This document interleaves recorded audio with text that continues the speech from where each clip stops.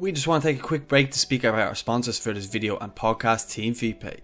As you can see in the image here, some of the clubs that Team FeePay has acquired, Shamrock Rovers being the main one so far. Team FeePay is an easy to use online payment platform that covers management and administration, finance, club development, communication, governance and COVID track and trace. Club administrators save hours of time with Team FeePay, save time on administration and finance. You can quickly confirm, decline and record attendance at club sessions and events. With a new database created, parents and players register with the system, which in turn creates and builds a player database for the club. Team groups can be easily set up for easy access to data. Real-time transaction updates. Team FeePay keeps club administrators or team managers updated on processed payments, but also flags up incomplete transactions and automatically emails the payee to give notice of a future attempt. Team FeePay already works with over 1,000 leagues, clubs and academies and are growing all the time. Team FeePay is proud to be helping clubs across multiple sports. Team FeePay is free to use. It's free to install by all of their members. There are no hidden fees, there is no sign-up fee, no annual fee and no monthly membership fee. The processing fee. Team FeePay charge a very modest fee for any financial transaction that they process, similar to the bank or other credit card processor fees.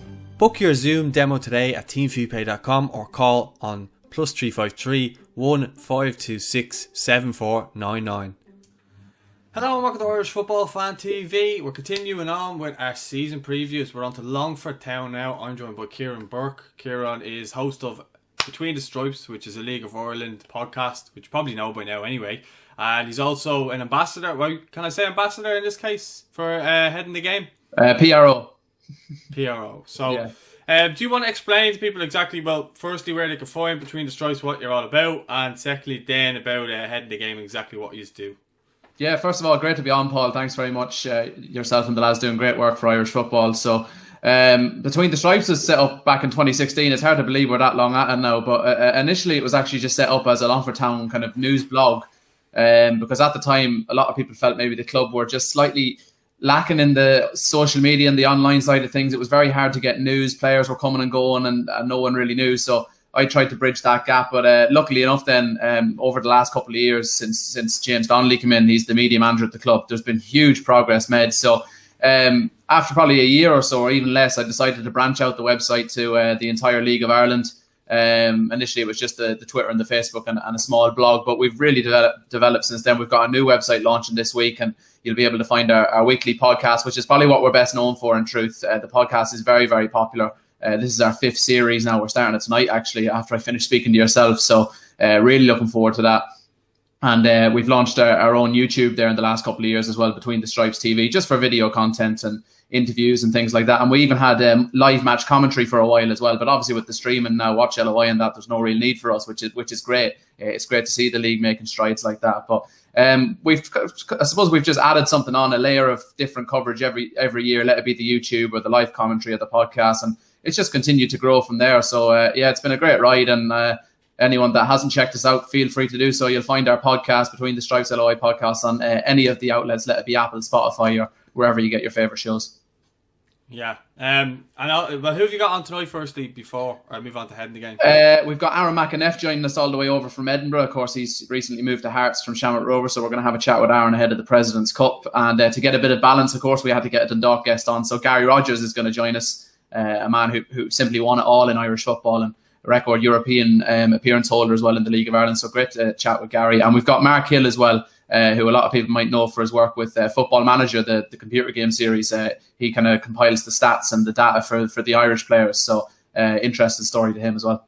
Good lineup. I had Aaron on the podcast a couple of weeks ago as well. He's a great lad. So and Gary is obviously as well. I know them both quite well. So I'm sure you're in store for a good show tonight. Just on the head in the game then, this is a what's the word I'm looking for? It's like an initiative to raise awareness for mental health. Yeah, sometimes we juggle ourselves what's the best way to describe it, but we're not a charity is the first thing to state, because a lot of people are always asking how can we donate.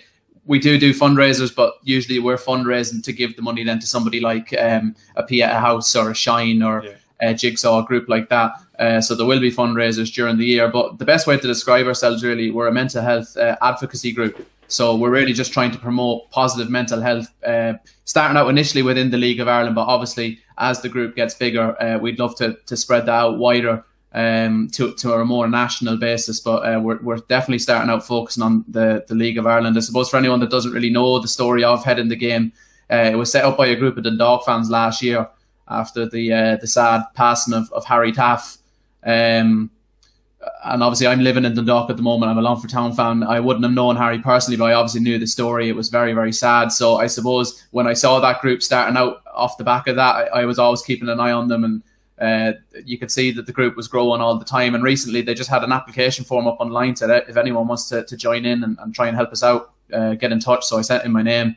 And particularly with my background in social media and things like that, I thought I could bring something to the table in terms of trying to promote the group. So as I said earlier, on the PRO there with Stephen McKevitt, who's a great lad, and we've had a very, very busy week because I'm sure a lot of your viewers will have seen the news about the Drogheda United Stadium being renamed to Head in the Game Park. So we were working on that all of last week, working very hard to make sure it wasn't leaked by any media outlets or anything like that. So look, it was a fantastic gesture from Drogheda. And that's just the first of many things down the line. We've got a nice little video package coming up hopefully before the start of the season. I can't say much more on that, but I think League of Ireland fans will really enjoy it. And if people want to check out Head in the Game, just search Head in the Game LOI on Facebook, Twitter or Instagram, and you'll find us there.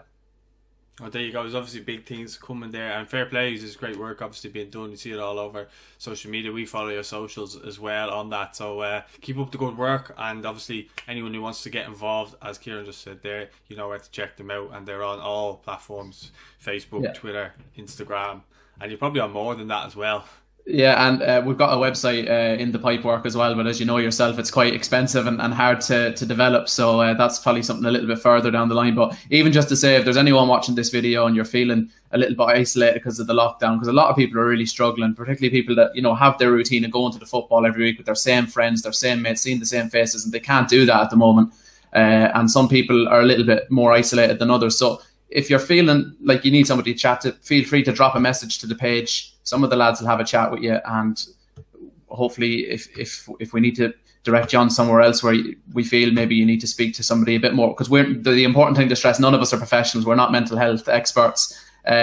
We are in the course of getting people like that on board, so if someone does approach us and says, look, I need help, we know exactly what to do and where to send them. But if anyone just wants to chat at all about anything or about nothing, just drop us a message on any of those socials, and the lads will be more than happy to have a chat with yourself. Well, I think that's the good thing, isn't it? Because I think some people, if they're feeling low or they're feeling down, they might not want to just talk to say, maybe you're a stranger to these people, but you're interested in football or something like that. Whereas if they're just texting someone, they may not be interested. They just texting you like generically, you know, asking open-ended questions. At least you just kind of have that thing in common straight away, the football at least. So that's something at least to get a conversation started. So I think it's good. I think everyone should go and check it out. But we said we get you on for Longford Town. I'm sure you're excited about the season ahead. I just want to talk about just last season, obviously coming up and stuff like that. But did you foresee at the start of the season, did you think that Longford were in for a shout of getting promoted? And how did you see the season panning out from the start to the break, and then obviously after COVID, and kind of the lengths that you went obviously to get the club back up and running? And as you mentioned, you done commentary on games and stuff like that, because Watch LOI came in and used it to stream games and stuff like that. So do you want to tell us about kind of, I know it's a bit of a long spiel there, but if you can bring us back to the start of the season and then through. I'll go back to the first part of your question. You asked me, did I was I expecting Longford Town to be involved in a promotion shake-up? I definitely was. With the players we brought in, I mean, the bookmakers had Longford and Drogheda as the joint favourites to win the division last year. It has to be remembered, we actually finished fourth, which is kind of hard to believe that we finished fourth in a 10-team league and we still managed to get promoted. We were very, very inconsistent in the league, and that's why we fell away out of the title picture. And it was between Drogheda and Bray, and obviously Drogheda pipped Bray to that one. And then we went into the playoffs. I think we'd lost our last 3 games going into the playoffs. And having been around these playoffs before with Longford and having watched them, I always thought, you know, you have to be going into these playoffs with momentum. We had absolutely no momentum behind us. So at the start of the season, yes, I expected us to go up because that's what the bookmakers were saying, it's what the pundits were saying, looking at the players we had, that's what I was expecting. But I suppose halfway through the year, I was thinking, no, this is definitely not going to happen this year. But we got to the playoffs, and we were just a different animal in the playoff. We were so focused, no mistakes. We were just brilliant in the playoffs, and we're going to have to play like that every week if we're going to stay in the Premier Division. Yeah, well, obviously I was quite upset with the way the playoffs went. Obviously being a Shells fan and Luke Byrne getting sent off so quick, I just knew it was doomed from that point onwards. Obviously a great deal for yourself and all your fans, but from COVID, I suppose, just kind of breaking that down, because obviously so many clubs have volunteers and stuff like that to try and keep the club afloat and stuff like that. How much of a struggle was it for Longford at that time, kind of coming back? I suppose it was the same struggle as every other club. Obviously, you haven't got the money coming in the gate. But as I said earlier on, the club's very, very lucky to have so many great volunteers and people with different skill sets as well. You can have lots of volunteers, but maybe somebody doesn't have an understanding of social media or something else, administration, whatever it may be. But Longford seemed to have a great spread of people, all with different backgrounds, all with different expertise.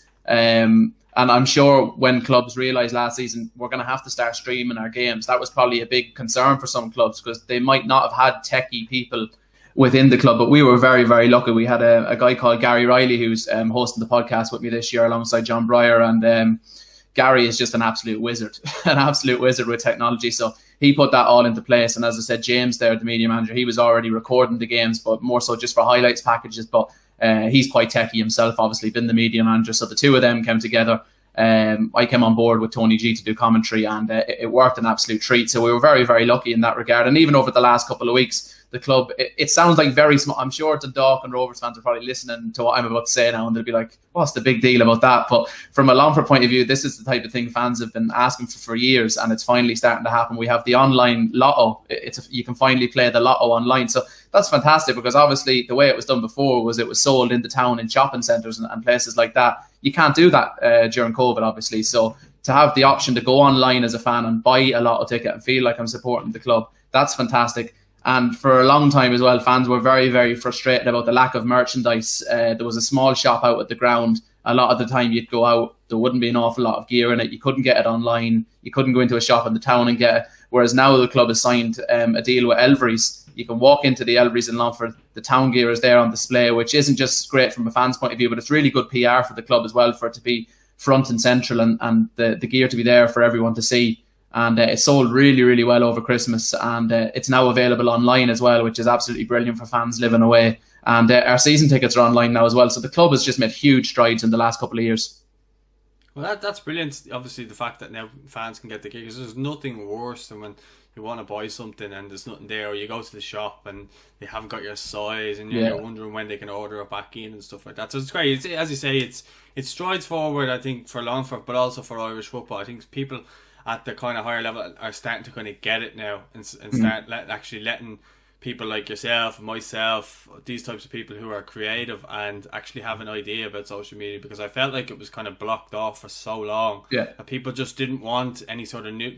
People were so comfortable in their old ways that they weren't going to let these new people come in. But now you're seeing it with every club. Every club has brilliant people. I'm not involved with the club, but I'm talking about what we could do, like, away from maybe highlights and stuff like that, to kind of raise awareness for Irish football or something like that. I think the rise in that has obviously helped all the teams and all Irish football, and it's starting to kind of bring it out to a wider audience, not just in Ireland, because YouTube channels and stuff like that, you're able to watch them anywhere in the world, whereas obviously with RTE you can only watch it in, say, on the Player or in Ireland and stuff like that. But I think that's great that it's starting to kind of bring things forward. And obviously the people that you mentioned there, I think Jay does a great job in terms of just even promoting Longford online on Twitter. Every time I go onto his page, it's always something, or he's got a new idea or something like that. So shout out to everyone who's doing really good work there and continuing to do it. Sorry, like yourself with the podcast for League of Ireland and stuff like that as well, because it is needed. Because without it, as you say, it will get absolutely no coverage whatsoever. Yeah, look, I have to agree with you. As you said, there's more kind of. There's a lot of podcasts popping up there at the minute, but it's great. Like I think people that are involved with podcasts, like when I see a new one launching, I'm not thinking, damn, they're going to take my listeners away. I'm thinking, this is brilliant. This is another podcast for me to listen to, because that's all I listen to in the car. I don't listen to music. I always have a podcast on, or a documentary or something like that. Herself just be giving out, like, turn that off, put some music on. But I love listening to particularly League of Ireland podcasts. So it's great that there is so many out there. And as you said, YouTube channels and all the rest, it's great to see it really, really growing. Yeah, well, we'll talk about your players that have left Longford now anyway, and we're going to move around that way. So Andrew Dempsey, who I've shouted out on every video I've done so far because of his list, is brilliant on the footballscope.blogspot.com. I always make a mistake when I'm reading. Yeah, I gave him a shout out actually on my social media today, because as I said, I'm prepping for my first show of the season tonight, and I've actually got the list printed out in front of me. It's a brilliant tool, so it is. Yeah, well, I'll just read them out to you, and then you can say them back to me how you kind of feeling about them. So James English left; he's gone to Airfield United. Eric Abulu's gone to Ballymun United. Dylan Hand's gone to Athlone Town. Niall Barnes gone to Cabinteely, and Adam Evans has gone to Warrenpoint Town. Now there may be someone or a few people missing off that list, because on some of them there was, but I think in this case that's more or less up to date. To be honest, I think Dara and the club kept everyone they wanted to keep. The one name there I probably would have liked to maybe stick around, because I thought he was a real workhorse, and he had little bits of quality. He was probably unlucky with injuries. Adam Evans was very good towards the end of last season, and he has a little bit of Premier experience, which is something we're really lacking. That's something I am concerned about this season, is the lack of top flight experience in the squad. So Adam would have had a little bit of that. But look, he's moved on to Warrenpoint, which is a great club. So best of luck to him. The rest of the lads there that you mentioned, I don't think they were probably ready for the step up. James English left halfway through last year anyway. So he was already gone. But so did Eric as well. He left early on. He was a young player coming in from the Rovers 19s, and he played a couple of pre-season games, and he looked very good and confident on the ball, but just positionally, you could tell he was really lacking experience, and he probably just wasn't ready to step into senior men's League of Ireland football. Dylan Hand as well is a really high potential player. I think another year in the first division, where he'll play week in, week out with a club like Athlone. I definitely think we haven't seen the last of Dylan Hand, just because he wasn't kept on by Longford. I don't think that's any indictment on him. I just don't think he was just ready yet, because he was coming in from Dundalk, of course, last year, where he wouldn't have had a huge amount of opportunities because of the quality of that Dundalk squad. And he showed glimpses for Longford, but at times then he did show his inexperience as well. So I think a year with Athlone will do him the world of good. But overall, Dara Doyle did very, very well to keep the core of last season's squad together. Yeah, well, I suppose we'll move on to the re-side and kind of who you're most happy about kind of keeping around. So we've got Sam Verdon, Carl Chambers, Shane Elworthy, Rob Manley, Dean Byrne, Joe Manley, Mick McDonnell, Aaron McNally, Dylan Grimes, Aaron McCabe, Dean Zambra, Joe Gorman, Lee Stacey, Luke Dennison, Matthew O'Brien, Callum Warfield, E. Dervin, Thomas McLaughlin, and Ben Lynch. Happy to keep them all, in truth. Nearly every person you named there played a part at some stage last season in the promotion. The one Longford fans, they'll all tell you they were very, very concerned about losing, and there was a little bit of a saga for a couple of weeks where was it on, was it off? A. Dervin. Anyone that's listened to my podcasts or any kind of Longford Town streams or anything, you'll know the regard A is held in. Obviously, a little bit of that has to do with the fact, yes, he is a local lad, which is very rare at Longford Town. But he is just an absolutely phenomenal player. He has an engine like a Boeing 747. He just does not stop. But aside from that, a lot of people kind of associate him with being nitty gritty and breaking up play. But when he actually gets on the ball, he can pick a pass. He would like to add more goals to his game. That's something even when I've spoken to him, he said, I would like to add more goals to my game. But I think that will come with experience. And the fact this year he's going to have Aaron Bolger and Aaron Robinson playing in behind him, I think he'll probably have more of an attacking role in the team. So we might see him start to maybe get 5 or 6 goals a season. But I think if A can have a really solid season with us this year, I think the world is his oyster. I think he can go absolutely anywhere. He really is a phenomenal footballer. Yeah, well, as you said, he seems to be quite loved there. I think he commented that when we were looking for Longford players to come on, I think he commented messing with, on the post, messing saying, get this person on. I think it might have actually been a player. But, he's a bit of a messer on social media. Yeah. Well, just talk to me about your signings and who you're kind of most excited about seeing. So you've got Callum Thompson from Brake, Paddy Kirk from Bows, Aaron Dobbs from Shells, Conor Davis from Cork City, Aaron Robinson from Bluebell. I actually know Aaron very well. Aaron Bolger, Michael Kelly and Aaron O'Driscoll. Yeah, I'll actually start with Aaron since you know him so well. When he signed, I think it's fair to say a lot of fans, no disrespect to him, were like, who? And then they looked and he was coming from Bluebell and they're like, we're in the League of Ireland Premier Division. That's going to be a huge step up. But I was lucky enough to commentate on the first game up in UCD. UCD were kind enough to let Longford go up and stream that day. And he was absolutely phenomenal. And I wasn't at the next couple of pre-season games against Cabinteely and Cove, but again, the reports were very positive. And I think Longford fans now are actually getting very, very excited about Aaron Robinson in the midfield because he looks like a bit of a box-to-box player. He's very good at breaking up the play. But when he gets on the ball, he's always looking forward for a pass, and he just looks very dynamic in there. And even though we got promoted last season, there was times where our midfield did look a little bit static at times. It didn't have that real energy. So I think Robinson going in there and having a little terrier alongside him like Bolger, I think that's a good steely centre to the team. I've already mentioned Dervin playing a little bit higher up. In terms of the other signings, another one that Town fans had mixed feelings about, in truth, was Aaron Dobbs, because Aaron was with us previously.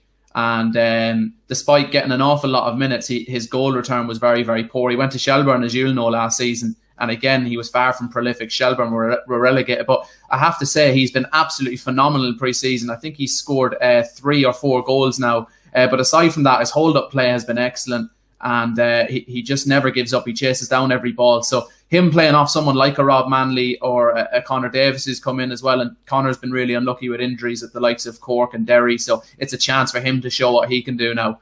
I think we've got loads of options up front and loads of options in midfield. Callum Thompson is probably the one that really excites me. And I was at a press conference a couple of weeks ago with Dara Doyle, and I asked him, of the signings, what's the one that's going to get the fans on the edge of their seat? And Callum Thompson, he was straight in there throwing his name into the ring. So, and from what I've seen of him in pre-season, and having seen him last year with Bray, where he absolutely destroyed us in a couple of games, I'm really, really excited about him. If he can get some good delivery into the likes of Dobbs and Manley, I think we'll be okay in the attacking part of the pitch and the middle third. I would be slightly concerned at the back. If we do pick up injuries there, we might be just lacking in a couple of areas, and that's where you're really going to be found out in the Premier Division. If you make mistakes at the back, you're in trouble. Yeah, just going back to Aaron, he did just play with Cabo. Yeah, you'll have to be more precise. We actually have 6 Aarons in the Town team this year. Sorry, Aaron Robinson. But yeah, he played with Cabinteely, and then I think he went to Bluebell. But Richie Towell actually came from Bluebell to Dundalk. So there you go. Yeah, I actually made that point on commentary a couple of weeks ago. I said, despite the fact he's coming from non-league, Longford Town in particular have done very, very well down the years. Even going all the way back to Stephen Kenny's days, he picked up players from the non-league who did very, very well and became cult heroes at the club. And more recently, probably the most famous example now of the last couple of years at Longford, Davy O'Sullivan. He came from Wayside Celtic just before the 2013 season. He was our top scorer. We got to the playoff final and we lost. And then again, he scored 20 plus goals the next season as we won the first division, and he became the club's all-time leading goal scorer in just 3 years. So he was an absolutely phenomenal find out of the Leinster Senior League. So if Aaron Robinson can do half as well as that, we'll be very, very happy.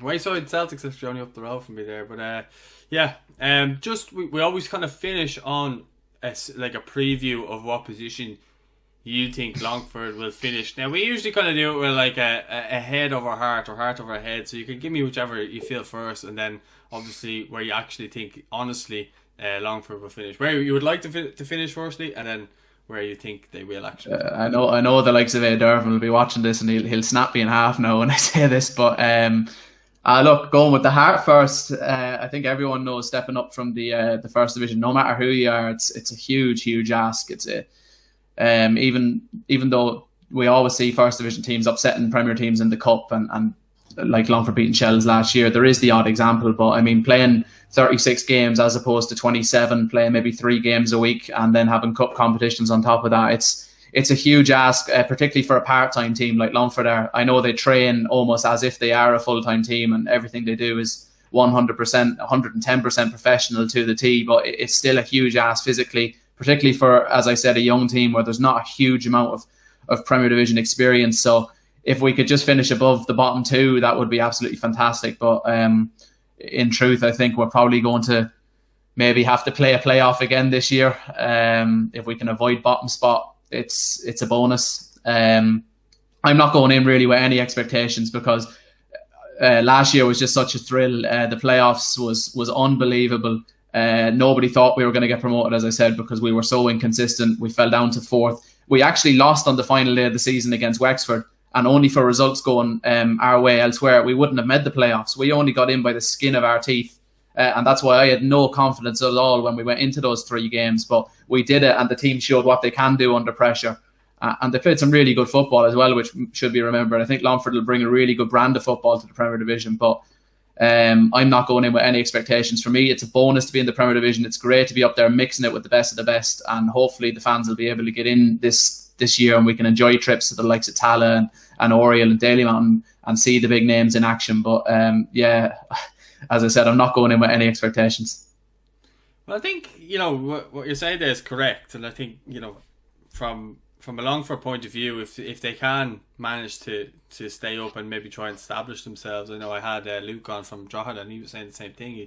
His ideal scenario would be just to stay up, establish themselves in the Premier Division for a season, and then build on it and add more quality players next season. I think that would be an ideal scenario for Longford. Building on to next summer, if these players can get a year's experience in the Premier Division and do well.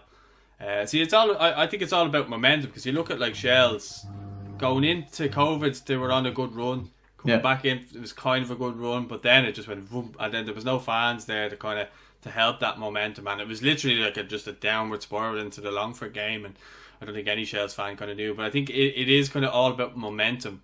And I think if you can have the fans as part of that, I think Shells suffered massively without the fans. Their players definitely did. Sometimes you just need that drive just to keep you going for the last 15 minutes or whatever. I think if Longford can get that, maybe at the second half of the season, if fans are allowed back in, obviously we're all hoping that is the case. I think that could be a big, what's the word I'm looking for? A big part to play for you. Yeah, it's actually funny you should mention the kind of the mood in the Shells camp or whatever, because as I said, going into them playoffs, I had no real confidence that we'd beat UCD, that we'd beat Galway. But once we got into the playoff final against Shelburne, their manager Ian Morris started making a couple of comments in the media. He had a bit of a pop at Dara Doyle for sending staff up to watch the final game of the season against Shamrock Rovers. He was like, what are you going to learn from that, watching Shamrock Rovers, who have all the possession, against a team like Shelburne? And I remember saying on our podcast, I said, that man is rattled. He is under pressure. And there was little noises coming out of the camp at the time, and it just didn't seem like all was right. And within 5 minutes of that game kicking off in Richmond Park that day between Longford and Shells, I knew Longford were going to win that day, because they were first at every ball. There was a real bite about them, and Shells were just flat as a pancake. There was nothing about them that day. I know Longford didn't create a huge amount of chances, but they did miss that penalty in the first half, and then eventually they got their goal. And bar a couple of late rallies at the end from Shells, Longford never looked like they were going to lose that game. So it's amazing how momentum can swing in football. Literally, I think that just shows you how much it can swing. But to finish on that note, I don't want to talk any more about that playoff game. It's just a nightmare, so we won't talk about that anymore. But listen, it's been great having you on. Continue the good work with Between the Stripes. Continue the good work with Head in the Game as well. And good luck in your podcast tonight with the lads that you have on. Again, if you want to just give it a quick plug where people can find Between the Stripes and Head in the Game, just in case they missed it at the start. But yeah, first of all, thanks again, Paul, for having me on. Really enjoyed the chat, I have to say, and keep up the good work yourself and the lads doing great stuff there. If you want to find Between the Stripes on social media, @Between Stripes is the Twitter handle, and if you search Between the Stripes on Facebook and Instagram, you'll find us there. And there is a new website coming out in the next couple of days, hopefully, so just keep an eye on our socials for that. And in terms of the podcast, it's Between the Stripes LOI podcast. You'll find it on any of the providers, and Between the Stripes TV is our YouTube channel. And just Head in the Game then lastly. Perfect. Head in the Game on Twitter, it's at Head in the Game 20. But if you search Head in the Game LOI, you should find it as well. And Head in the Game LOI will find us on Facebook and Instagram. And as I said, hopefully down the line we'll have a website as well. So just follow us on socials, and you can keep up to date with all the latest news. And again, if just because the application forms they've closed or whatever, doesn't mean we're still not looking for people to come on board. If you think you could bring something to the table, as I said, myself and the lads, none of us are mental health experts, but we've all got little bits of skills. Like some lads there are good with social media, other lads are good other things. So we're all just bringing little bits to the table, and we have a committee meeting every couple of weeks. So if there's someone out there that would like to get involved, we'd absolutely love to hear from you. Yeah, perfect. Guys, get over there, check it out. Don't forget to check out Between the Stripes. Don't forget to check out Head in the Game on all the socials, and feel free to drop them a message as well if you need anything in that regard. Tell us what you think of Longford's transfers in the comments. Where do you think they'll finish up? Do you agree with Kieran, or what do you think? Let us know your thoughts in the comments. Don't forget to like the video, don't forget to subscribe, and we'll speak to you all soon. Thanks for watching.